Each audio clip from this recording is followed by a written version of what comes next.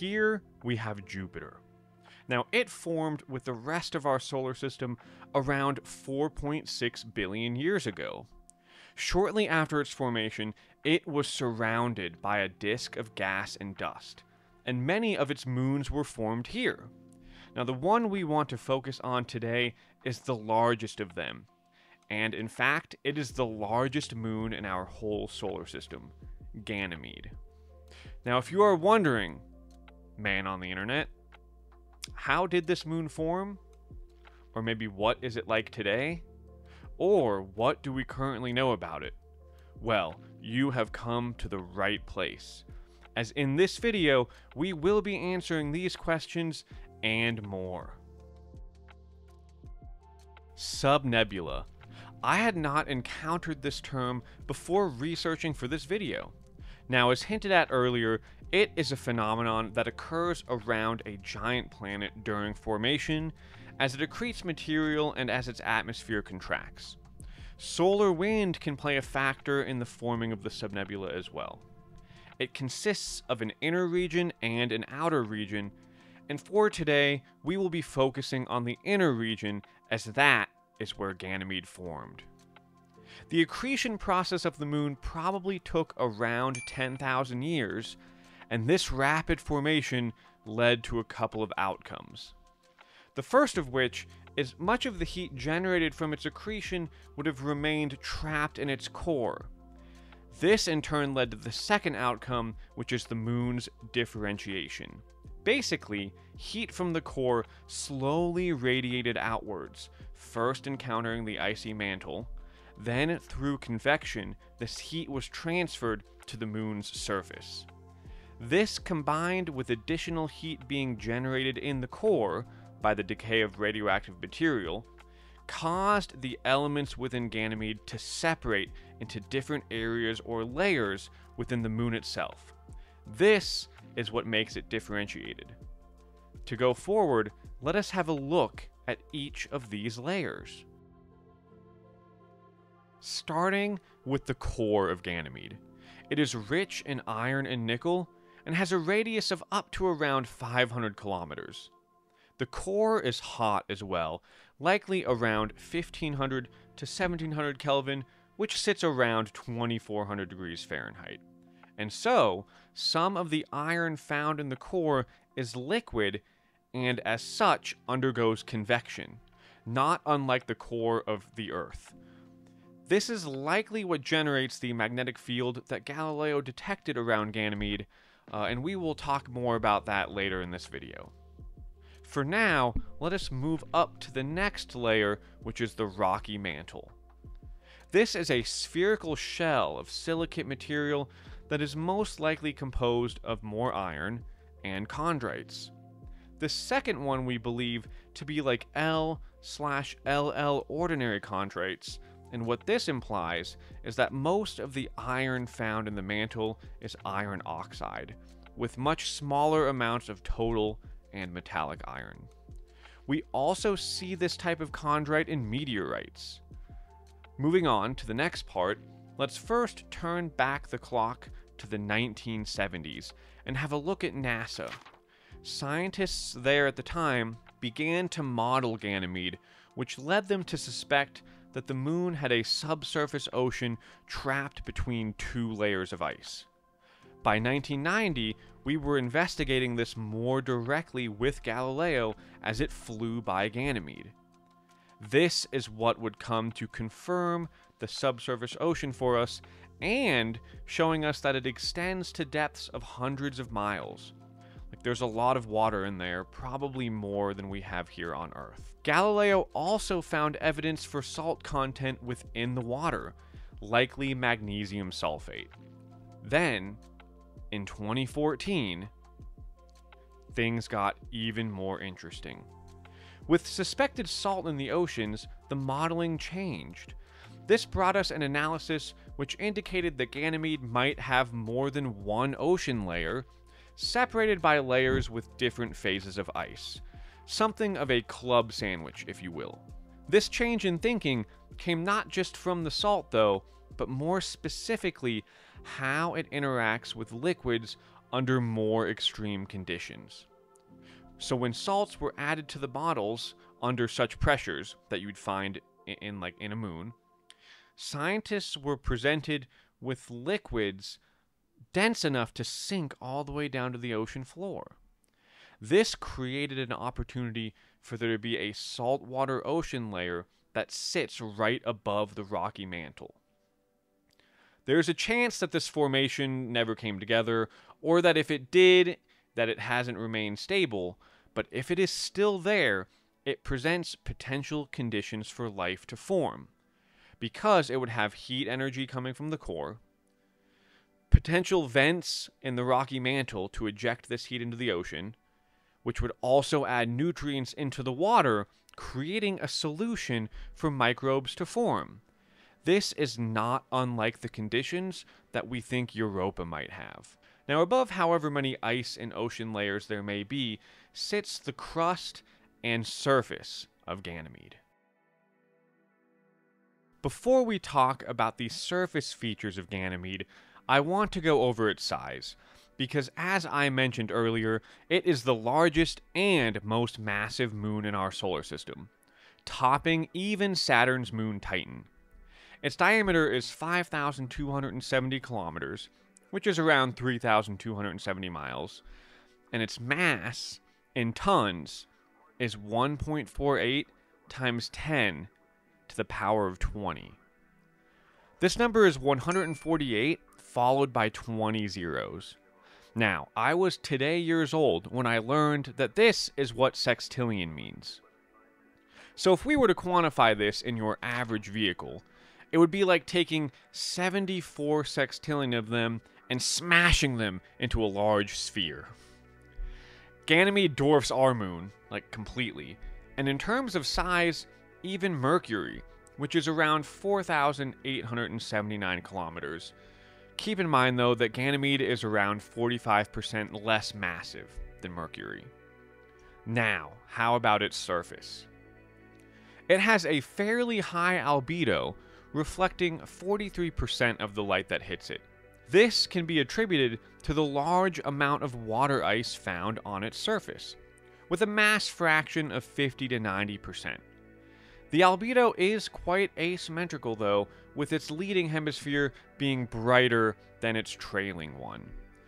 Much of this is due to the trailing hemisphere appearing to be enriched with other elements, such as carbon dioxide, sulfur dioxide, and possibly cyanogen, hydrogen sulfate, along with various organic compounds. We know this from near-infrared and UV spectra taken by both the Galileo spacecraft and from observations taken here on Earth. The surface has a mix of two types of terrain. Now, while they are both ancient, all of these things are really old, one is older than the other. The dark and highly cratered regions are older, while the lighter, less cratered regions are younger. The dark terrain contains clays and organic materials, and these may have come from the original impacts and impactors that led to the formation of the Jovian moons. If we look here, we can see that its terrain is grooved as well. The heating mechanism that led to this is not currently known, but it is believed to be tectonic in nature. Now, what sits above Ganymede's surface? To begin, we will go over its potential tenuous oxygen atmosphere. In 1972, Jupiter and Ganymede passed in front of a background star in what is known as an occultation.